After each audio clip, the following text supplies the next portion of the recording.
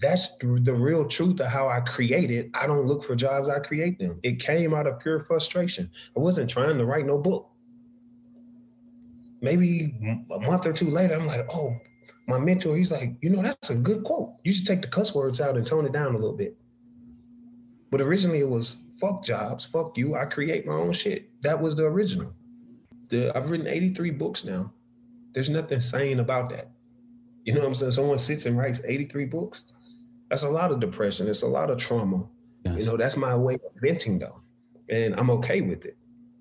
Most people, they run from their problems. I don't run from them. I tackle them. I'm very aware of what's going on, what I'm speaking about, and that's when I believe that you mature. You can mature into a better person because some people have weaknesses that they act like are strengths. I don't do that. I identify my weaknesses and I put myself in a position to be around people that are stronger in areas where I am weak. And that is a very smart business person. I don't care to do taxes. I don't care to be a CPA.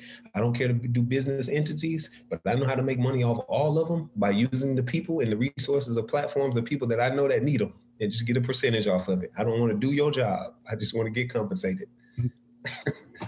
And the fact that you utilize quotes, with doing that, you are able to memorize something and then integrate new things with the old things to maintain your memory and take in more. And that's how we learn, is by connecting the dots to even more information.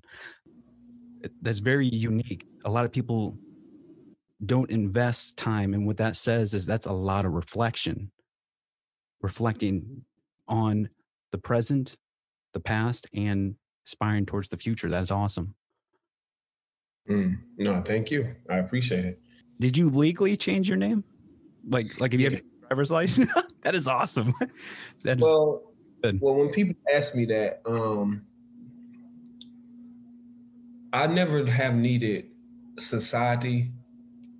And you know what I'm saying? I hope you don't take it the wrong way, but this is just me. I don't ask for permission for my life. Cool. I don't need a piece of paper to tell me I'm married. I don't need the government to tell me that my name has changed, And I'll give you an example, right? There was this slave movie called Roots. I don't know if you ever heard of Roots. I haven't. And it was a slave by the name of Kunta Kinte. And they took this slave and they were beating this slave, right? And they were hung him on a thing and they was hitting him and they was forcing him to claim a name that he did not want, which his name was, they made him say his name was Toby. That's what they wanted him to say. And so I always give the analogy when people ask, did I actually change my name? I give this analogy because Kunta Kinte did not go to a government agency, society, or anything to get the name Toby. They beat that name into him. And so for me, I beat my old name out of me and I claim Billionaire P.A. So me personally, yes, I legally changed my name within my own heart, within my own mind. And regardless of what anyone calls me, my name is Billionaire. Because as a human, I have an option to answer to whoever I want to answer to. Mm-hmm. So I don't answer to my past. I just answer to my future and my present because, too many people are so far in the past that they, they don't get to enjoy the present moment. And so many people are stuck in the future of, what I'm going to be. But the only thing that exists is the now. And I'm not who I used to be. And I do have future goals and future dreams, but I'm not going to get distracted by that and forget to enjoy this interview. I'm in the present right now. I'm not really worried about what else is going on in 10 minutes or 20 minutes because I've learned to appreciate my existence right now while I'm living. I changed my name because I dedicated my life to inspiring 1 billion people. That's what I wanted to stand for. That's who I am. Not just to make $1 billion. That's, to me, making money is easy to me. There's nothing hard about making money. Anybody can do it if they put their mind to it. Mm-hmm. You don't even have to be smart to do it. Money is dumb. It ain't even that smart. People think money make money, but it doesn't. People make money. If everyone on earth died, how could money keep making money? People have to put it in a system to even make its own money. Mm-hmm. So I say that to say the true value is in the human, the people. That's the real value. It's not the money. You know, if I connect with you and we have a great idea, we can take these two ideas and put it together and make lots of money.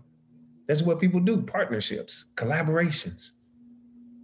But not all forms of payment, to me, have to come in the form of cash. So I don't value money like that. Don't look up to it, never have. I completely. You know, I like it a hobby. You know, it's fun for me to do. It's just like playing golf. It ain't my passion, but shoot, I'll do it for shits and giggles. I'll do it for fun. But my real purpose is to really help people, man, speak their dreams into existence. That's why I'm doing the podcast. Fuck yeah. I don't care if a person has, man, I've been on platforms as big as TED Talks, Home Depot, Procter and Gamble, and I mean big platforms. And on the flip side, I've turned around and done podcast interviews with people with 2 followers. Because it don't matter to me. I've been the person where people shitted on when I was in the back of my truck writing my books. Nobody wanted to listen to what I had to say. Now this book right here that people was laughing at, this book sells for $136.36. Wow. That's the least expensive physical book that I have. I don't even sell a book under $100 physically, because I wanted people to value my work. People don't value free products, man. They don't value and they don't appreciate anything that's free. So the content that I'm writing in here is about bringing cultures together. It's about teaching people how to run businesses. And the only way people are going to appreciate my work is if I charge them for it. God, you are spot on with that.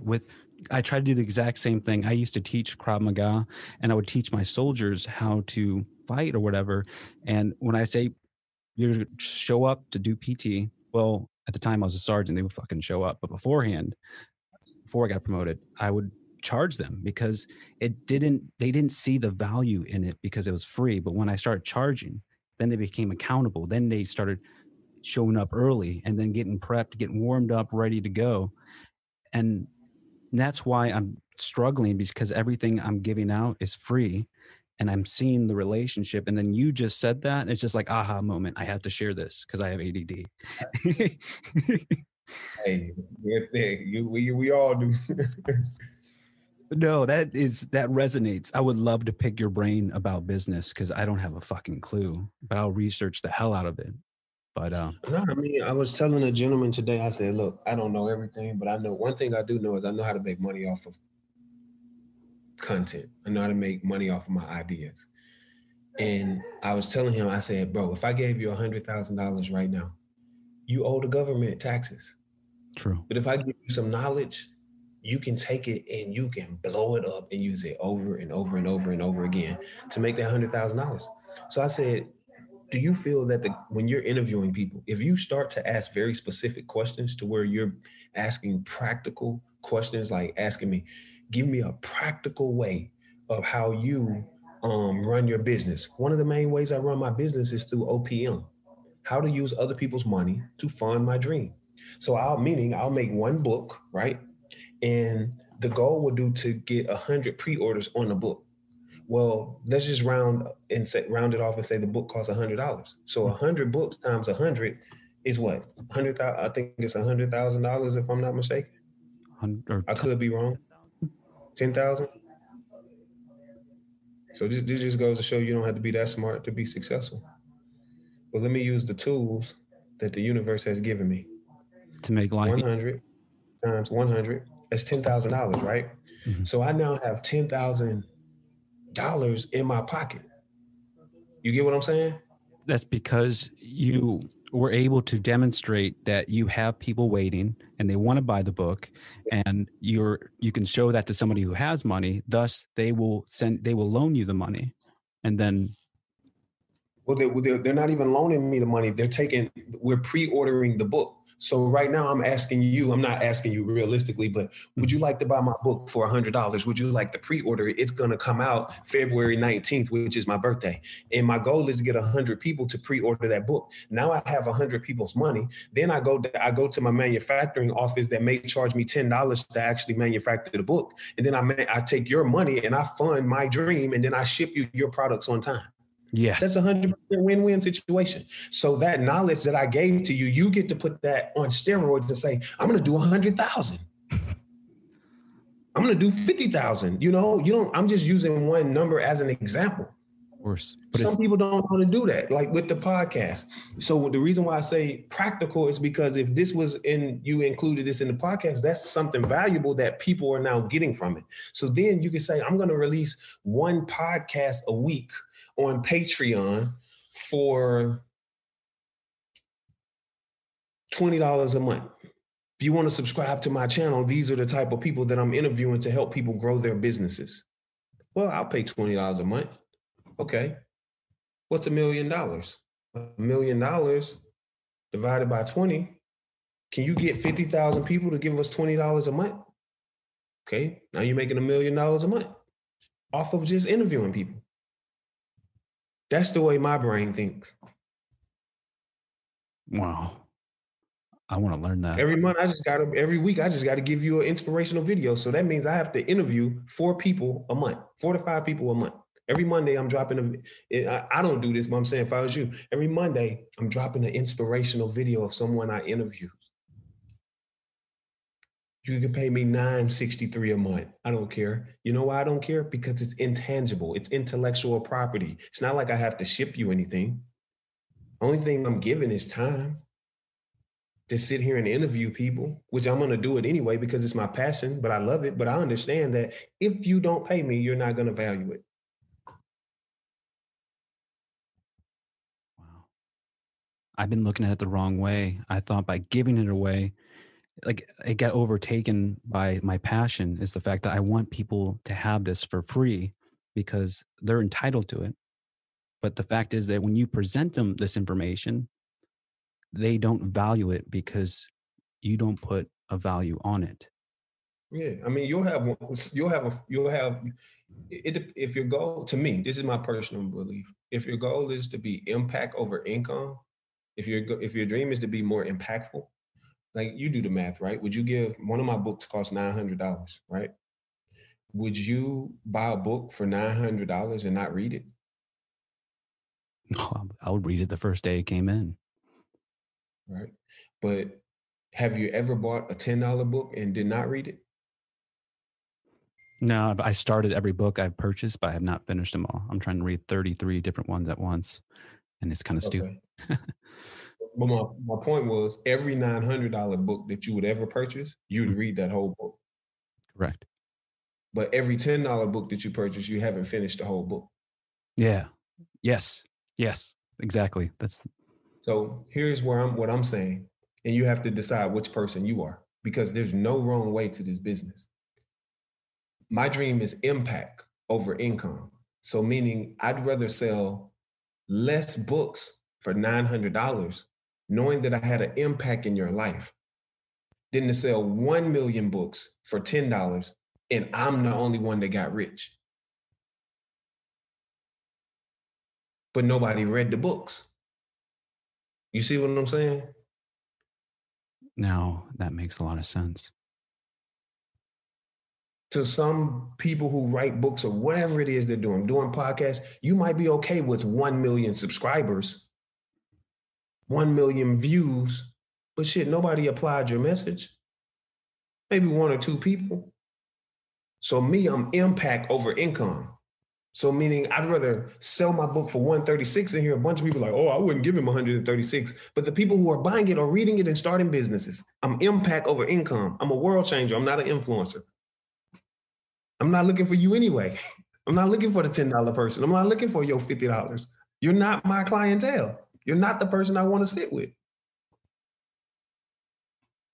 In answering your question, yes, some podcasts, you might want to test out and just test it out. Give some away for free and charge some, and you will see the results. You'll see it off the top, man.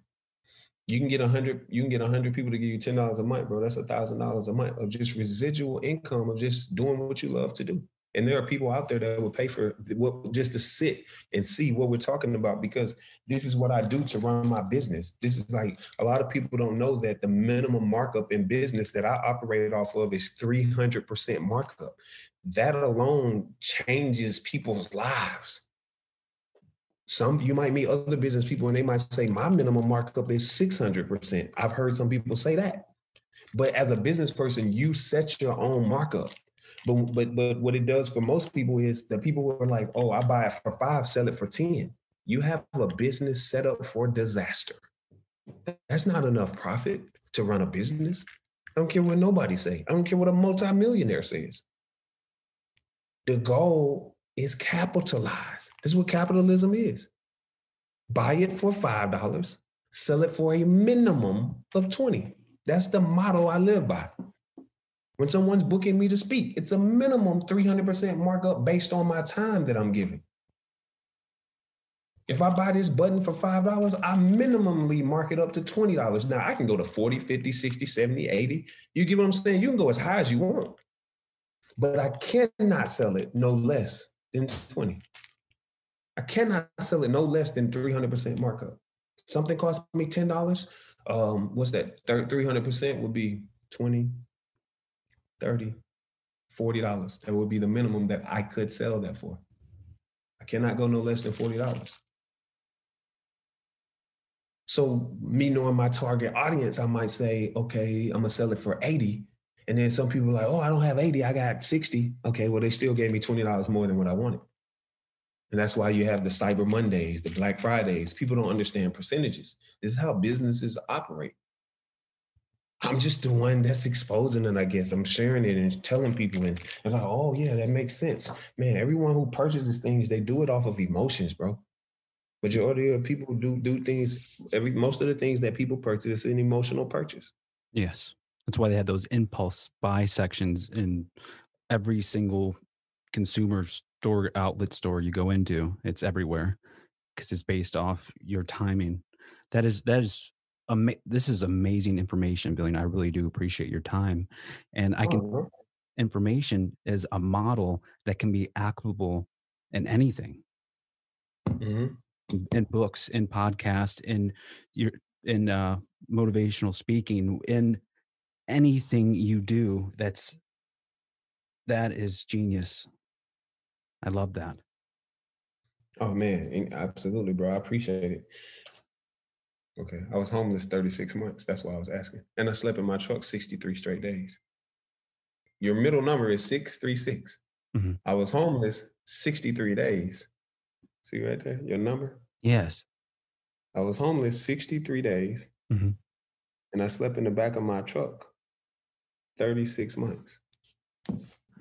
Interesting. Those are the numbers. And I didn't mean to send you my location, but I'm in Miami, Florida right now. Okay. No, you're good. So do you maintain those numbers as a reminder of where you were? Like, yeah.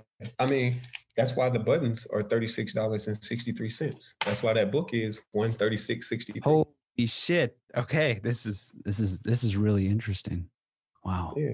So it's now you're not buying a product, you're buying my story. And you can't discount that. Thank you so much. I just pick random numbers, anything you say, I think that you should pick numbers that are meaningful to you. And then it will prompt you to explain the reason why you priced it that. And when people find out your story, they're more willing to support it even more because it has a purpose. And no one wants to discount your story. So if I told you this dream button was $40, people are like, oh, that's a lot of money for a dream button. For just a button. But when you say it's $36.63, and this is the reason why, because I was homeless for 36 months and I slept in the back of my truck for 63 straight days. And every time one of these dream buttons sell, we feed one homeless person every single day. Every day. I control it. In my business, we do it. If I sell 100, we feed 100 people. It's just simple as that. And that's what I do every single day. But the purpose of the dream button is for you to wear it. And when you're feeling down, 1, 2, 3, 4, tap into your dream. If you feel like you about to cuss somebody out or you about to lose it, 1, 2, 3, 4, tap into your dream. Tap into your higher frequency. It's just a reminder to speak your dream into existence and stay a world changer, not an influencer. On the 19th of every month, I didn't ask the government, I didn't ask society. I took my holiday. It's called the National Speak Your Dreams holiday. On the 19th of every month, people wear their dream buttons and they tap in and speak their dreams into existence. What's a revolution if you're not a revolutionary person? Meaning, if I got to always ask someone to do something, that's not a revolution. I'm a revolution. Meaning I just create things and people just going to follow suit. I'm not going to ask for permission for my success. It's not what I do. I just create it. And to all who wants to lead with me, not follow, lead.